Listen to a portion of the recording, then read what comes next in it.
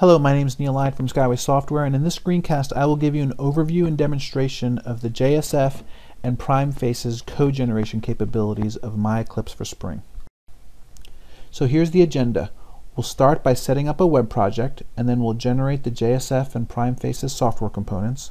We'll deploy the application to Tomcat, and then we'll review the running application, we'll review the generated code, and then as a companion video, this will be a separate video than the one that you're currently watching. We will actually provide you some tips on where you might want to get started in customizing the applications that were generated.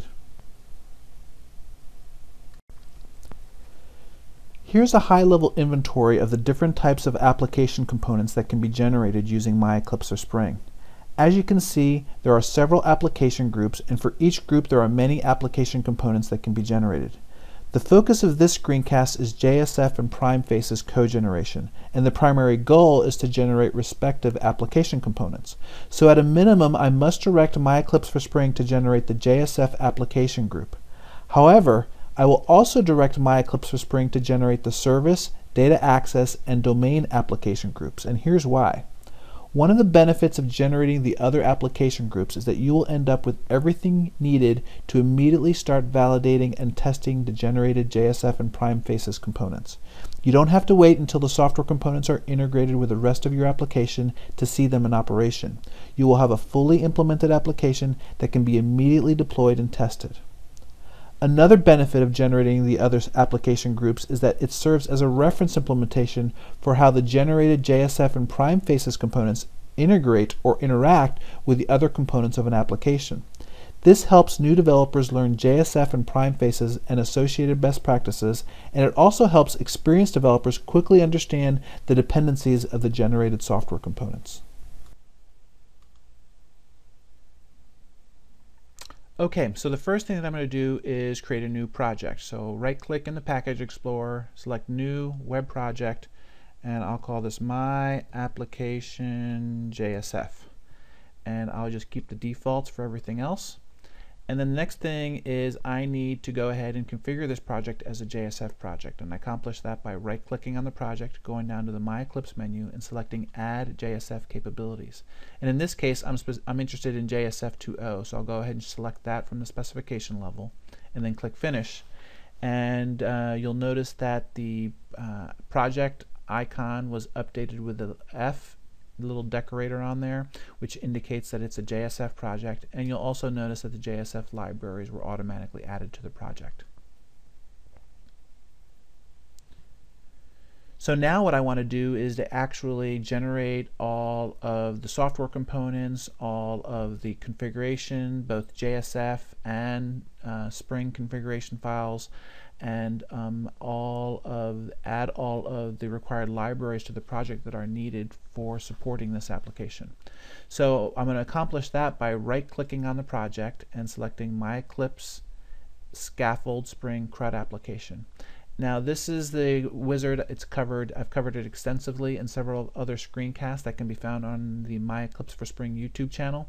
I will be zipping through this wizard pretty quickly because I've spent many other screencasts covering it in a lot more detail. So for this particular screencast, I'm going to go ahead and scaffold from a database schema. And so it's going to ask me which database connection should be used, to connect to that database schema. What is the schema name? And here are a list of all the tables that are available within that schema. And so I'm going to go ahead and select these 4 tables for scaffolding. I'm going to specify that I want all UIs generated for all of them. And I'm going to specify what package name I want to use. So my application is going to be the base package. All of the other package names are going to be derived from that, but I can override those if I want. And I'm going to specify that I want to generate the web layer, service layer, DAO layer, and the domain layer for this application. Here's a list of all the different web clients that are available. I'm specifically interested in JSF for this screencast. If you're interested in these other ones, I encourage you to take a look at several of our other screencasts that are available. And then the only other thing that I want to point out in this wizard, everything else is just default, is in this runtime dependencies panel, I'm using Spring 3.0, and as a result of having selected JSF earlier in the wizard, the JSF and the Primefaces libraries or class path containers are automatically going to be added to my project as well. So these, in other instances, these would not have been checked off if I don't select the JSF, but since I did select JSF, they're automatically selected for me. So I go ahead and click Finish, and within less than a minute, the application is being generated. All of the software components are being generated. All of the required libraries are being added to the project.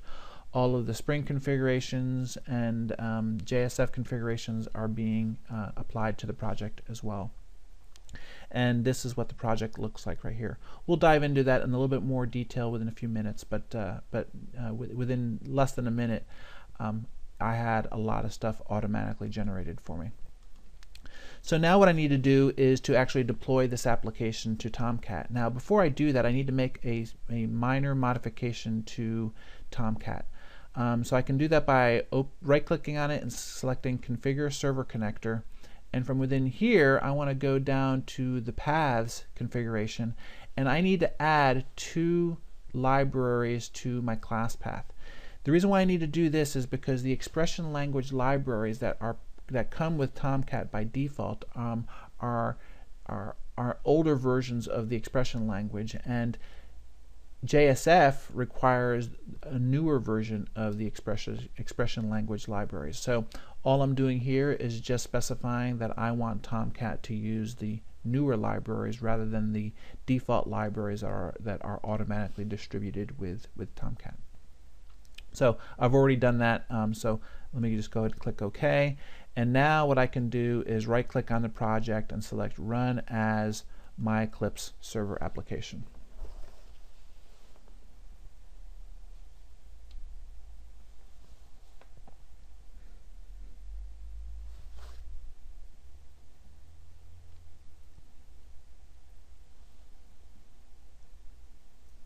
And within just a few moments, the application is deployed and ready to go. So now let's just do a quick walk through this application. So what we're looking at here is basically the main menu. We call it the dashboard, and it's basically what you use to navigate to all the different software components that were generated for your application.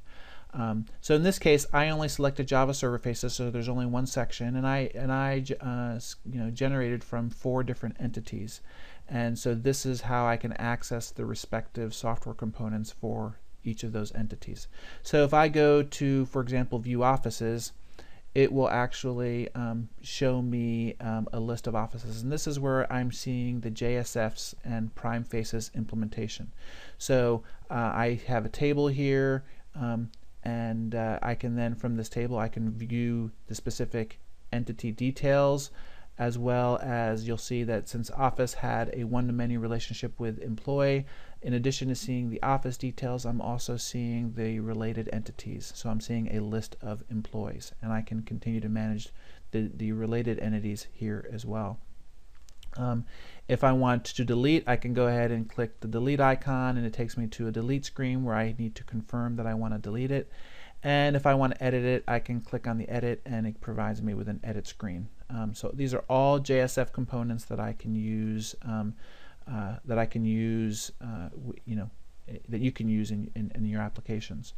So I go back to the dashboard. The other ones are all basically the same basic idea. If we take a look at payments, for example, one of the things you'll notice is the pagination. So since we have several pages worth of data, rather than showing all the data on the screen at one time, we're automatically generating the UIs so that they leverage pagination wherever it makes sense. So I'll go back to the dashboard. So that was a quick run through of the application, what it looks like from a runtime perspective. So now let's take a look at what was actually generated. So when I open up this project, you'll see, among other things, you'll see a lot of libraries that were added to the project, including the JSF and the Primefaces libraries. And then if we start at the top, the resources folder is where we have all of our Spring configurations. This is where we have our resource bundles and JAX. Well, no, we're not using JAX-WS, so that's empty. But this is basically where we have all of our property files and all of our Spring configuration files. In the generated folder, this is a source code folder, and this is where we have all of the code that was generated, all of the Java source code. So the DAO package has the data access objects for each of the entities that we generated from. So you'll see there's one for customer, employee, office, and payment. And those are implemented as Spring data access objects. And then if we go to the domain folder, this is where we actually have each of the JPA entities for each of the entities that we generated from. So we have customer, employee, office, and payment. And then we go into service, and this is where we have actually the Spring services that support the JSF front end. So we have separate services for customer, employee, office, and payment. And in addition to having the implementation, we also generate the interface, and we also generate the JUnit tests as well. And then for JSF, these are all of the Spring components that are serving as the JSF beans that are handling all of the events that can be triggered from the JSF front ends. So if I open this up, you'll notice that we have all of the different methods for all the different events that can be fired from the front end. So that is the generated code. And then when we go down into the web root folder, this is where you'll find all of the JSF components, and they're broken out into separate folders. So we were looking at payment. So for payment, here are the 5 different JSF XHTML files that were generated. One for create, delete, edit, list, and view. So if we take a look at the edit, and I open this up with the XHTML editor, you'll see that this is just standard XHTML, and we are leveraging both JSF and Primefaces as part of the implementation. One of the things you'll notice in here is that we also make a reference to a JSF template, and that template is located, as you can see from the path here, it's located in the webInf folder under JSF. So I can open up this template, and this template is an easy way for you to actually override the general look and feel of the application. So there's not very much in it right now. You can create your own template and use that, of course, or you can modify this one if you prefer. And the one last thing, let's see, is there anything else? The themes, we have all of the Primefaces themes automatically included in here. So by default we're using this theme, but if you want to use any of the other themes, you're welcome to as well. We'll talk more about themes in just a moment. And that is pretty much it. We have the web.xml is automatically configured with JSF and Spring, and everything is wired up ready to go. And that's true because I just showed you the running application. So you have the standard configuration there, for both JSF, Primefaces, and Spring, all pre-configured for you. And then you actually have the faces configuration file in here, which is among